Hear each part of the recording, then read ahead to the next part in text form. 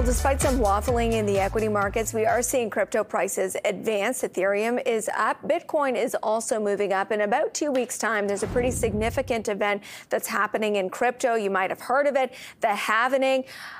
What is it? First of all, we know that when you get Bitcoin, one way is to buy it on exchange now. Another way is to mine it. And when you mine it successfully, say you get a Bitcoin reward of 10 Bitcoin. The halving means that that reward is going to be cut in half, hence the halving or the halvening. And those in crypto view this as bullish because it is reducing the amount of new supply. And keep in mind, the Bitcoin white paper says we're only ever going to get 21 million of these coins. Now, some people have not taken the time to actually read that white paper. They just know that they are playing Bitcoin. There's a number of ways to do that. There's Bitcoin itself, there's other cryptocurrencies, and then increasingly there are a large number of Bitcoin exposed equities. Let's bring in Mark Palmer. He's Fintech and Digital Assets Analyst at Benchmark. Thanks so much for joining us, Mark. And you just put a street high target on MicroStrategy, which has become another de facto play on crypto. Did I explain that halvening and why it's bullish properly? No, I definitely think that you did. I think one thing that I would add is just to look at history and what the impact of the halving has been. The first three halvings, because there have been three in 2012, 2016, and then again in 2020. And each time we saw a significant rally in the price of Bitcoin during the 18 months or so after it occurred, which was due to the supply shock that you described primarily.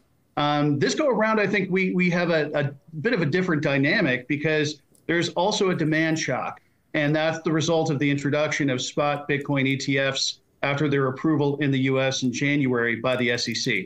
So then my question is, for you who covers a stock like MicroStrategy and other digital asset companies, why continue to own them when I could just own the currency in an ETF? Like, what's the incremental added value I'm getting? One of the biggest differences between owning MicroStrategy and owning a spot Bitcoin ETF is the fact that MicroStrategy is a corporation. It actually was founded as a software company 30 years ago, continues to develop and sell business intelligence software. And so this gives the company the ability to do a couple of things that an ETF just can't. One is to use the free cash flow generated from that software business and use it to buy Bitcoin. The other, which has been much more impactful, is the ability to tap the capital markets, which the company has done a number of times. Most recently in March, it issued 2 convertible bonds with interest rates, coupons, less than 1%. So it's able to borrow cheaply from the capital markets and then turn around and use the proceeds to buy more Bitcoin. This is a completely unique approach that the company is taking. And importantly, if you look at the performance of MicroStrategy shares since it began its Bitcoin acquisition strategy back in August of 2020, it has significantly outperformed the price of Bitcoin, the return on Bitcoin. It's also outperformed the S&P 500, the NASDAQ, gold, silver, all the major tech companies. So it's been an outstanding performer. It hasn't been a straight line. We did see a significant downturn in 2022. But over the period of time since 2020, MicroStrategy has been an enormous outperformer. Your price target at $18.75, as I mentioned, is street high, but it implies like 20% upside from here, which on a stock that's already up 145% so far this year, that's like a mundane amount. How did you get there? And is there risk that, if, I assume it's on a Bitcoin price assumption, like if there's a surprise in the Bitcoin price, could that go even higher? No, that's correct. My price target is based on a sum of the parts analysis, which combines our projected Bitcoin holdings at the end of 2025 and our projected price of Bitcoin at the end of 2025, combined with the valuation that we're assigning to the company's software business. So what we have done is project that the price of Bitcoin will reach $150,000 US dollars at the end of 2025. We have also assumed that the company will continue to do what it has done for the last 15 consecutive quarters, which is to continue to buy Bitcoin and add it to its holdings, primarily by, again, using the free cash flow that is generated for the software business and continuing to tap the capital markets so that it can buy more Bitcoin. So we are assuming that you're going to see increases on both sides.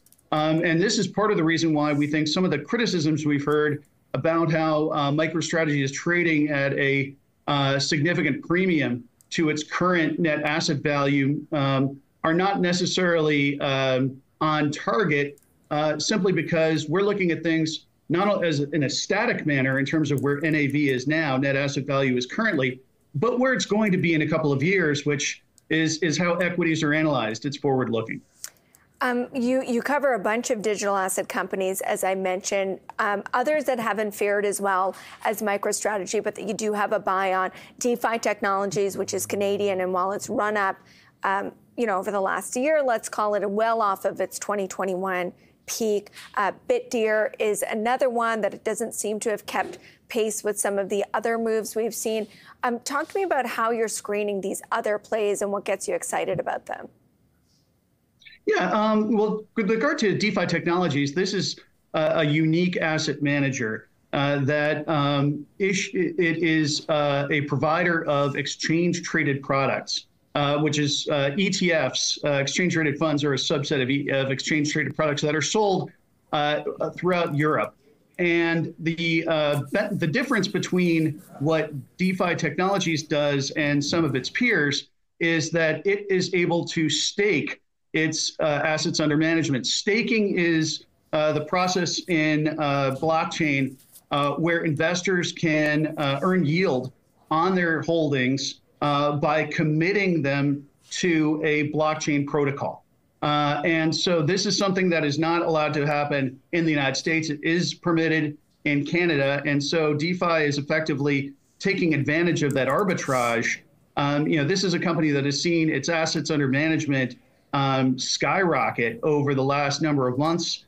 It is really not so much a play on Bitcoin, but more a play on altcoins, the crypto tokens other than Bitcoin. We have just begun to see interest in that begin to pick up. BitDeer is a Bitcoin miner. And one of the things that makes it different from its peers, or many of its peers at least, is the fact that it has a diversified strategy. It's not simply mining Bitcoin and holding it on its balance sheet. It's also using its hash rate or the computational power associated with mining Bitcoin and funneling that into artificial intelligence and high performance computing uses in Southeast Asia. So the key right now for the Bitcoin miners is to put themselves in a better position on the other side of the halving. Because, of course, at the time of the halving, the rewards the miners are going to be receiving are going to be cut in half. So it's crucially important for these businesses to get their expense bases in order and to continue to grow both their electric capacity and their hash rate so that they can not only create more Bitcoin, but do so in the most cost-efficient manner possible so that they're competitive.